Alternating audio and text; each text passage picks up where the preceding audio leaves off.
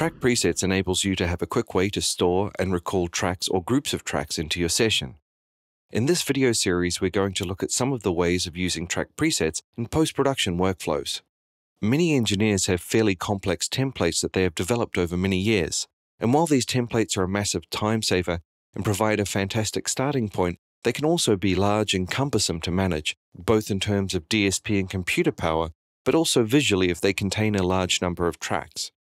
On top of which they may take longer to open than desired. The new Track Presets function enables you to split up these large templates into smaller, more manageable groups. Converting a large template into a group of track presets is easy.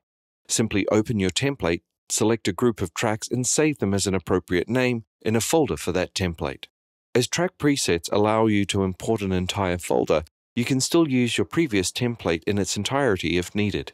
The benefit of saving track presets or your sub-templates in this way is that you can easily bring in just the tracks you need for that project and adapt quickly as the situation changes, adding just the tracks you need with all the plugins and busing ready to go.